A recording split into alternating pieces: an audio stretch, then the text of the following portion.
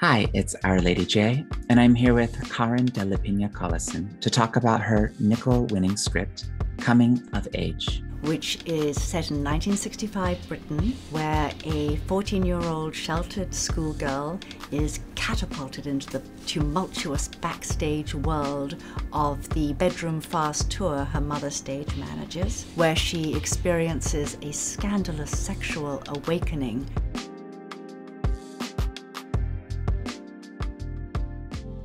Hello! Hello. I really enjoyed reading your script. You read it?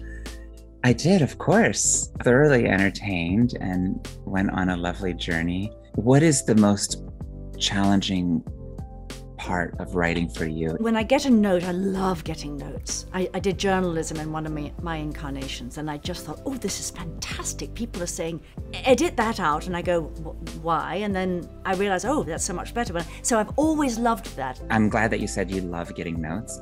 It's one of my favorite things as well, as long as I have a relationship of trust with the person who's giving the note. Sometimes you do have to push back on a note if your experience is very specific. I've discovered that my truth is more my boss than anybody else. Beautifully said. It's also easier if you present options with saying no, I found.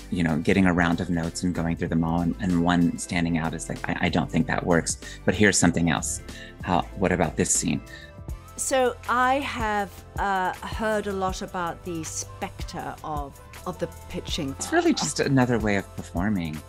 As an actor, I'm sure you'll be familiar and comfortable with pitching once you get the first few out of the way. At first, it's very nerve-wracking. Can I ask you about a eureka moment that you found while working on this script that allowed you to break a story? I don't think I had any big ahas, except in terms of, oh, I see how I can solve that. Oh, I see, no way, I can go there. I think one of the reasons maybe there wasn't a real eureka moment in the script of yours is that the characters are developed so well.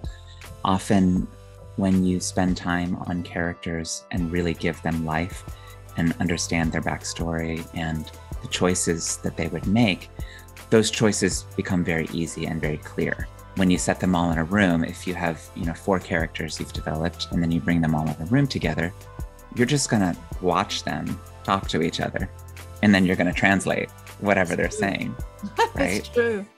What went into creating these characters? You said part of it was based on folks that you knew. I started in the family environment of my childhood, which was not an easy childhood, but when I started to write, I discovered how much joy there was there. And certainly that wasn't anything that I expected.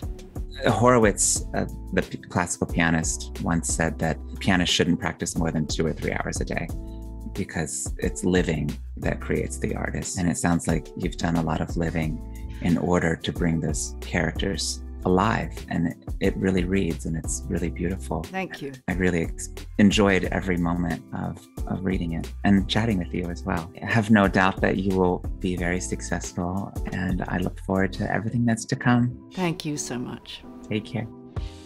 She was as lovely as I expected her to be. I'd love to be in her presence more, and maybe life will present that opportunity. We'll see.